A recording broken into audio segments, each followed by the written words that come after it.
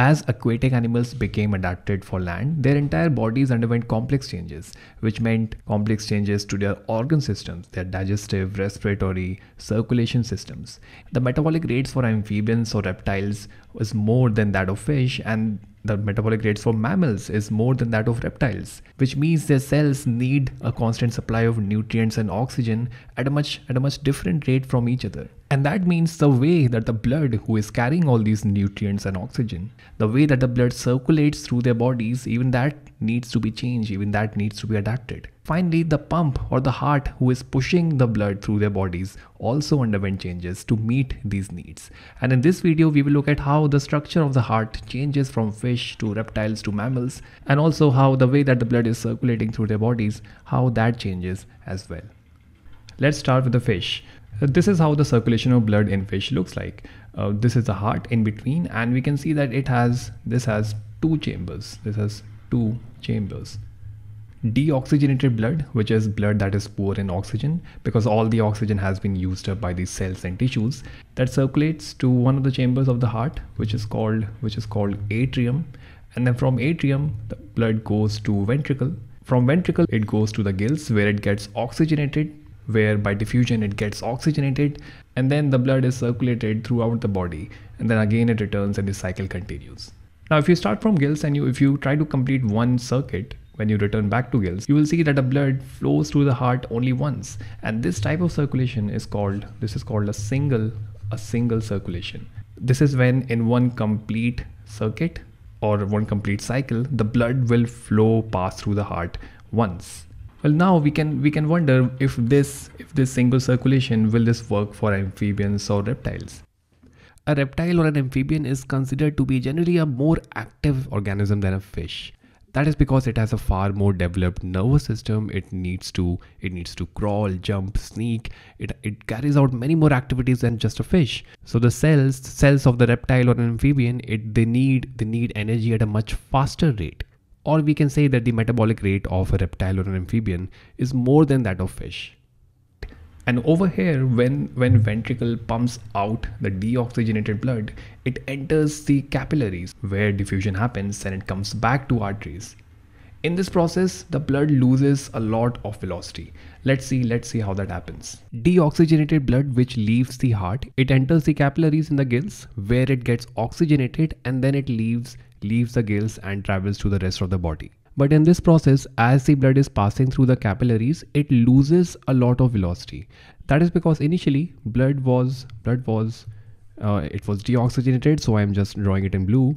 Initially it was traveling in a much wider vessel. So it was experiencing friction from the walls of the vessel, but only these two layers, the boundary layers, were experiencing friction. But as it enters the capillaries, which are far narrower vessels, they are extremely tiny, narrower vessels.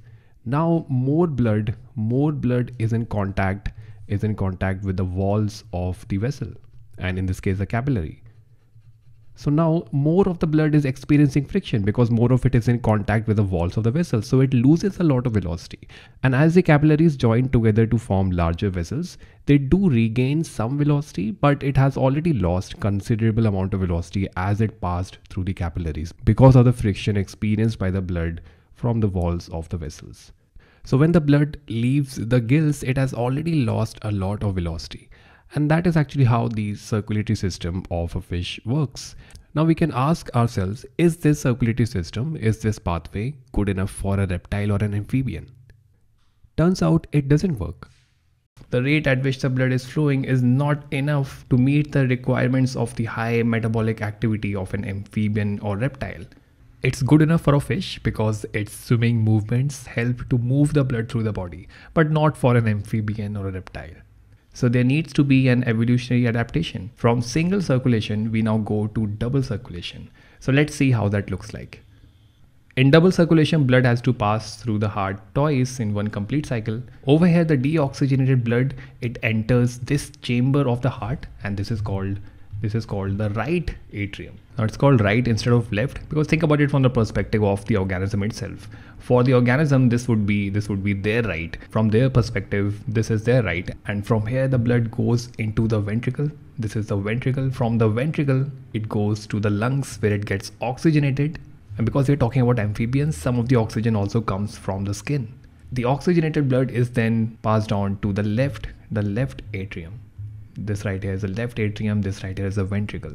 From the atrium, the blood is then passed to the ventricle, and from the ventricle then it goes to the body. Now to make up for the lost speed of blood when it passes through capillaries, blood again passes through the heart to the ventricle where it is pushed again, and then it goes to every cell of the body. So here we can see that in one cycle, if you start from lungs and you come back to lungs, in one cycle the blood is passing through the heart twice. It passes through the heart once, then it goes through the body, then it again passes through the heart, then it goes to the lungs. This heart has 3 chambers, so this is called a 3-chambered heart. However, over here we see that this right atrium is receiving deoxygenated blood. This left atrium is receiving oxygenated blood from the lungs. However, in the ventricle, they get mixed up in the single ventricle which pumps out the mixed blood to the lungs and to the body. In the 3-chambered heart of turtles or snakes or lizards, the ventricle is partially divided. So it kind of looks like this. We see that the ventricle, it's partially divided like this. Because of this, less mixing of blood occurs. There is an exception to this, which are crocodiles. Ventricles are completely divided in them, so they have a heart with 4 chambers. Now, because of the mixing of the blood, this is really called an incomplete double circulation. Incomplete because the blood is really mixing, the oxygenated and the deoxygenated blood, and double because the blood is passing through the heart twice in one complete cycle. Now we can again wonder if this circulatory pathway, if this makes sense for mammals like birds, elephants, people. We know that mammals differ from amphibians and reptiles in one crucial way, and that is that we are warm-blooded animals. We regulate our own body temperature, and in order to do that, we need extra energy. The metabolic rate of our cells is even higher than that of amphibians and reptiles because they are cold-blooded animals. They don't regulate their body temperature. It depends on the external environment, but their cells do not need this extra energy to maintain a constant body temperature. And in fact, a warm-blooded animal uses 10 times as much energy as an equally sized cold-blooded animal. So this setup where the body is receiving mixed blood, not purely oxygenated blood, does not prove to be too efficient. And an evolutionary adaptation to meet this, to deal with this, is that the ventricles are also separated. They are separated by a wall. And this is how the heart looks like in mammals. So this is a 4-chambered heart. Now over here, deoxygenated blood, it enters the right atrium and then it goes to the right ventricle. This right here is the right ventricle. From there it is pushed to the lungs where it gets oxygenated. Then it is brought to the left atrium. From there it goes to the left ventricle. And from there it is pushed through the arteries to each and every cell of the body. Now here purely oxygenated blood is being circulated, which proves to be more efficient to meet the metabolic needs of mammals. Now this type of circulation is called a double circulation. It's not an incomplete double circulation because there is no mixing of blood happening over here. And double circulation again because the blood is passing through the heart twice in one complete cycle.